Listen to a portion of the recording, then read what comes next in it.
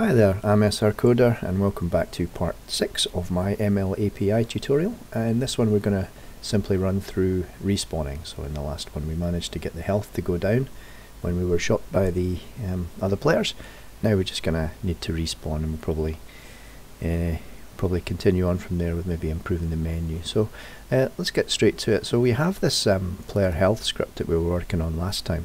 We worked with this network var, so that we were able to this floating point network var, so we were able to affect this. Now this happens on the server, if you remember from the last one. So we actually take damage on the server, and because it's a network var, it's synchronized down to all the clients,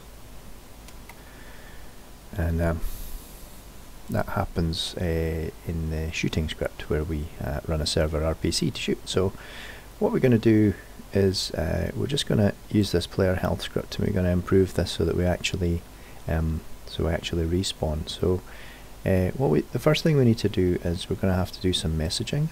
So I'm going to use MLAPI and then .messaging, and this is the same system that we had in place in the player shooting messaging, in order that we can send server RPCs. In this one we're going to do a server RPC and a client RPC, so we're going to see both directions in action.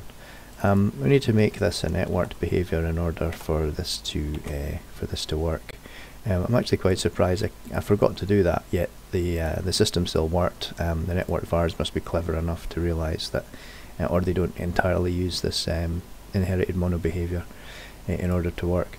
So what we'll do is we'll just write some comments in here. So we're just going to check the health here to make sure that we're above 0 or not. Remember that this is going to be running on the server, because I'll just remind myself that this is running on the server, because we can, when we call it in player shooting, it's a server RPC, so it's run on the server. It's called by a client, invoked by the client, but runs on the server. So it's important to keep in mind when we're doing these things. So this check health is going to happen on the server. So let's just do that. So we'll do so if the health dot-value is less than or equal to 0, then we want to respawn, most likely. So the respawn we should probably make as a function. What we're gonna do is we're gonna run this as a client RPC. So we'll create this right now. So we'll do this client RPC. Now the way the client RPCs work is that the server, and this is going to be run on the server would run a client RPC. So the client RPC would run on all connected clones of the object that runs it. So if this player health script happens to be on Bob, or Bob's version on the server, then on all connected Bobs, this method will run when we invoke it on the server. So the client RPC, we'll just call it respawn, and we'll it's just a void return type, and we need to give it I think we need to give it some parameters. So I'm going to give it a vector3 position, which will be the position that we want to respawn at, and we'll just, as I said, we'll keep it really simple. We could give it position and rotation or a transform, but just keep it as a really simple method.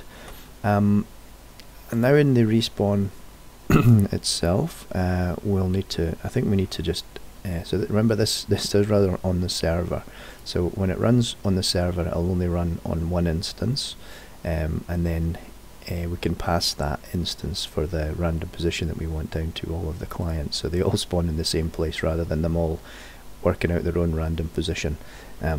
So yeah, we'll get onto this. So we'll make another vector3, and we'll say pause, and we'll make it equal to, and let's just generate a random one. So random.range.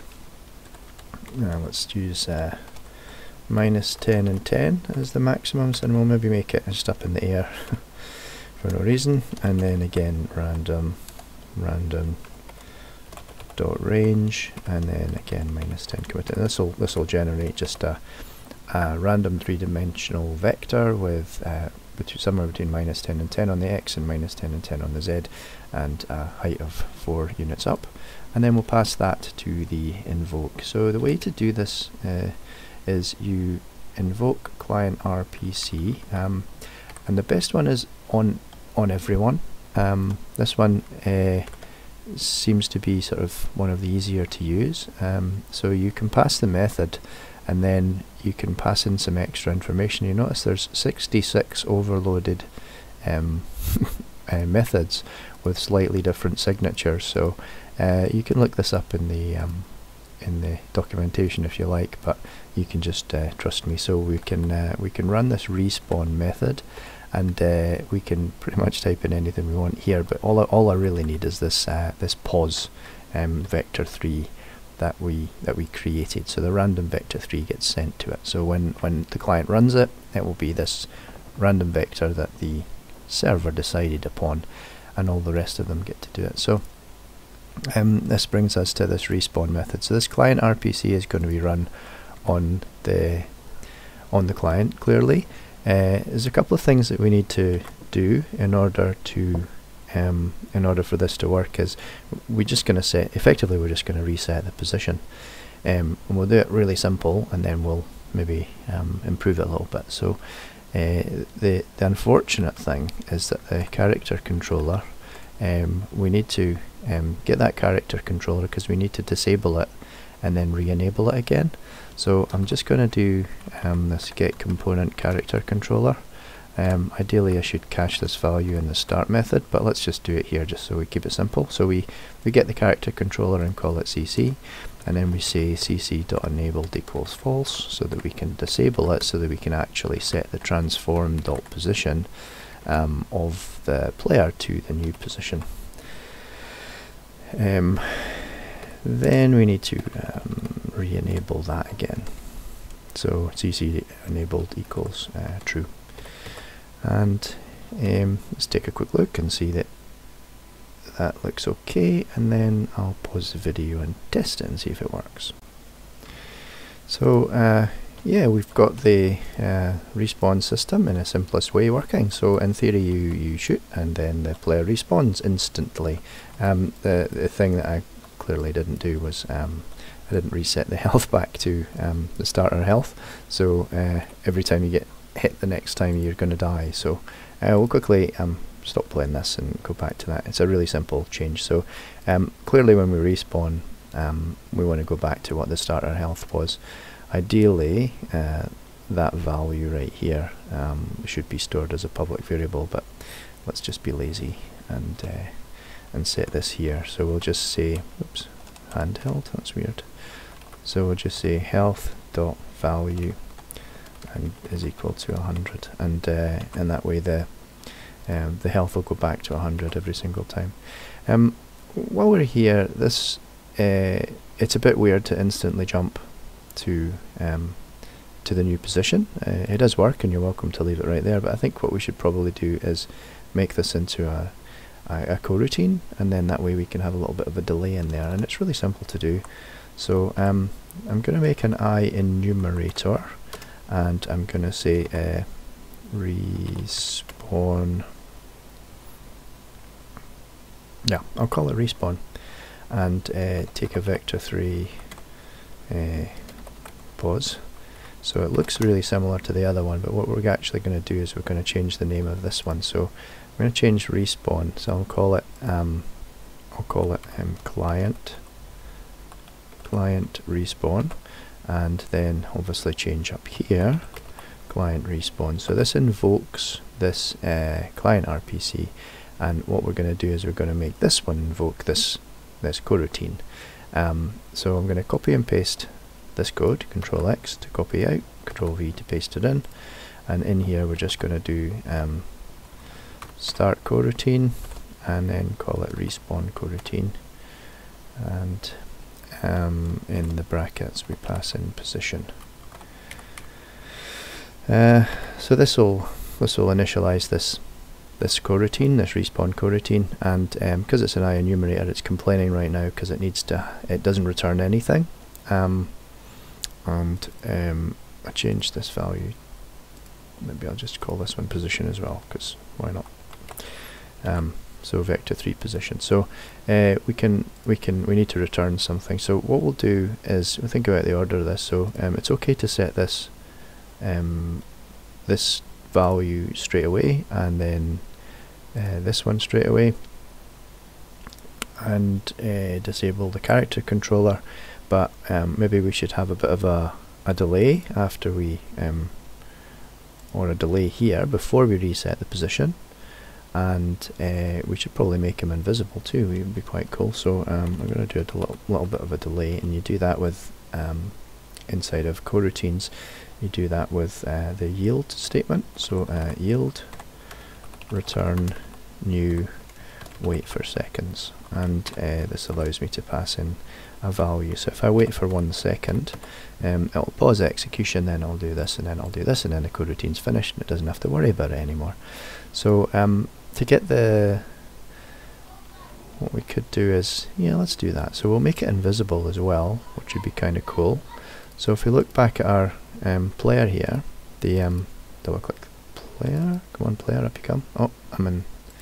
Yep, so I've got the player here. The top level player we have, it doesn't have any meshes on it, but the next, we have a mesh here, and then we have a mesh here. So we need to get these meshes and effectively just switch them off like this, so they get the renderer components, and just switch them off so that it becomes invisible. Let's just quickly go to code and do that. So we'll do that inside of the start method, I believe. So let's go here and we'll make that start method. So I love Visual Studio because you can just do that, don't have to remember it. So public void start, what we're going to do is we'll create or cache a bunch of mesh renderers. So if I can spell correctly, mesh renderer, mesh renderer array, and we'll call it renderers. And then in the start method we'll say renderers equals get components in children. Get components was the plural one. Get components in children of type mesh renderer. So this will just look through all of the children of this game object and look for any components that are mesh renderers and store it in this array, this list of renderers. That way, down here, what we should do is immediately disable all the renderers. So if we do a for each renderer in renderers, then we are going to say renderer dot enabled equals false, and that will disable them.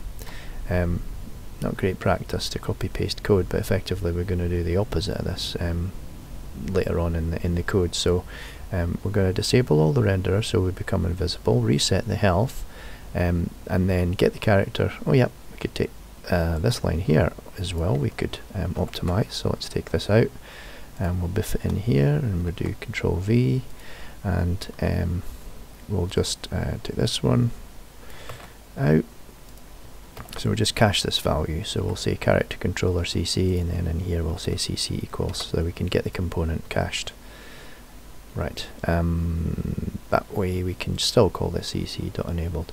So we've made it invisible, we've returned the health to normal, we've disabled the character controller, then we're gonna take this one. I think we'll set the position to the new position, then wait a second before we enable the character controller, and then make it visible again. So Control C to copy this, Control V to paste it in, and this time we're going to make this true. So yeah, fairly simple to do, and hopefully you've understood that. And let's just quickly pause the video and test again. So I hope you don't mind me showing errors and showing out how to fix them as well. But the character controller move was called on an inactive controller. This is one of the errors, and the other one was a really obvious one that I should have picked up. Was this that the client was trying to write the health value without permissions, and as I mentioned before, that only the server can change those unless you specifically define that the client can do that. But in our code, if we quickly look at the code, what we're trying to do is effectively this respawn method, when we wrote it before, it works on the client. So this is actually running on the client, and the client can't change this value, but all it really involves to fix that is if we just take where we reset the health, rather than reset the health on the client. Remember that this take damage runs on the server, so all we'll do is we'll set this here. So we'll Control V, paste this in here. So we reset the health value to back to 100 here, rather than trying to run it on the client. Hopefully that made sense.